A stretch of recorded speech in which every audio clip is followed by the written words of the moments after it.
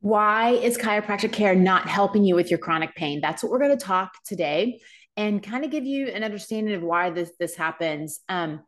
So first of all, make sure you subscribe to our channel. We really help people avoid surgery, medications, and injections. And honestly, we see patients that have been to 4, 5, 6, 7, 8 different healthcare providers, which is why I can really talk on this topic because many of our clients have been to chiropractors and did not find a solution to their back pain or their headaches, or their neck pain or their knee pain or whatever the case may be. It's really, really common that we see that. So make sure you subscribe because we have some great tips and education that we are constantly putting on this channel. So one of the biggest reasons, I'm going to give you kind of a little bit of a history. So overall, in general, when people went to go see a physical therapist, they couldn't directly go and see the physical therapist. They had to go to a doctor. A doctor had to prescribe some physical therapy, and that's typically what was happening. So when you see a chiropractor, a lot of times like, oh, I hurt, I go. And they do a fantastic job because it's very recent, it's a new injury, or you just started having pain. Those cases are pretty easy to resolve. And they get great results, just like physical therapy gets great results for something that's very recent.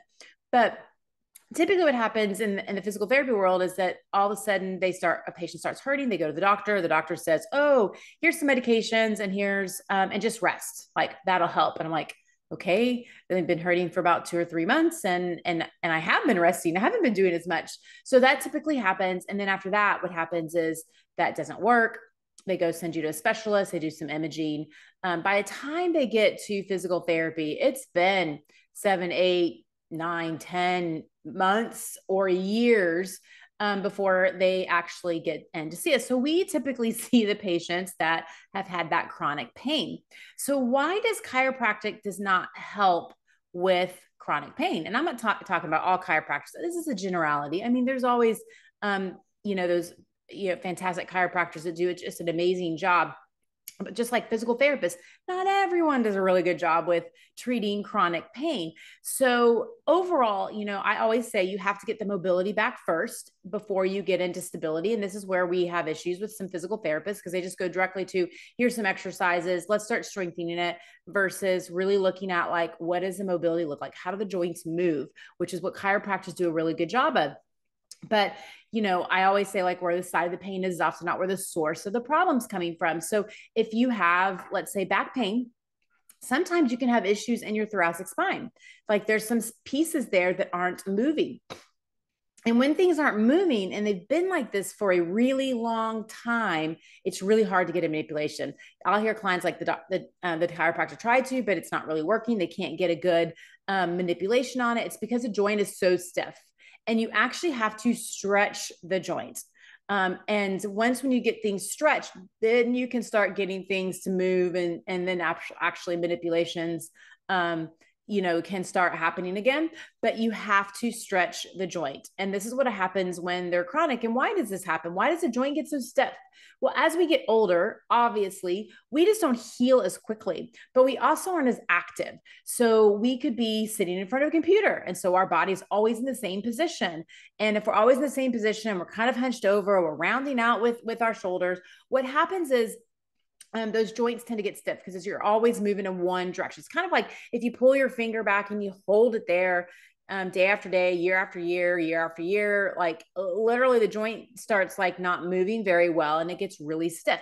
This happens to our joint. So if we're always moving it in the same patterns, that's not good. We need to take things that we're always moving in one direction and we need to move it in the other direction. And that's really where we come into play of just asking some of those questions to figure out, okay, what are the things that you notice that are making you worse? What are things that are making you better? Give me an idea of like what happens throughout your day. So we start understanding the patterns of how you are moving. And then we start going and doing evaluations, testing, whatever the joint that hurts, we test above, we test below. Sometimes we test two levels above the joints just to make sure that things are fully moving. Because if something's not moving, something else is going to compensate. Something else is going to take over.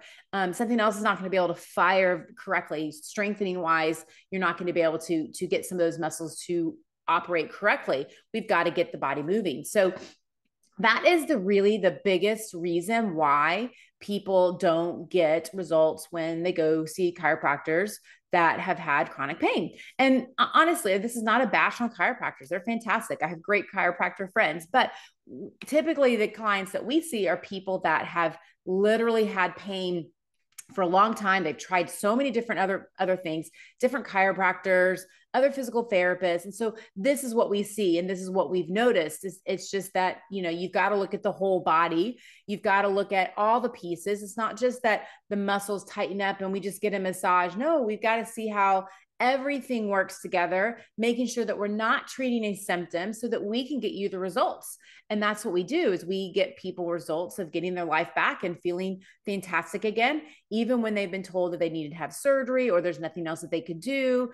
That's our specialty. So if you're thinking about things in your life, think about things that you do repeatedly. I'm going to give you an example. We sit all the time because we're sitting in front of a computer. So what that means that we're always bending. Take that joint in the opposite direction. Start stretching it. Get a towel roll and arch back over it so that you can start getting the joints to move in the opposite direction, which makes everything move nice and fluid. It doesn't keep us in the joint moving in the same direction that creates these patterns. It stiffens us up.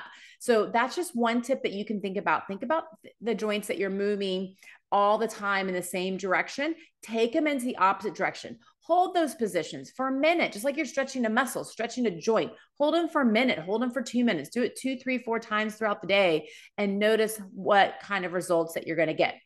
So if you have any other issues or things that are going on that you want help with, make sure we'll have it the link in our description. We have things called a free discovery visit, or we have other resources, free resources for you. Make sure you look in the description so that you can get our most recent education events that are happening, so that we can help you continue your education and you understanding how your body works.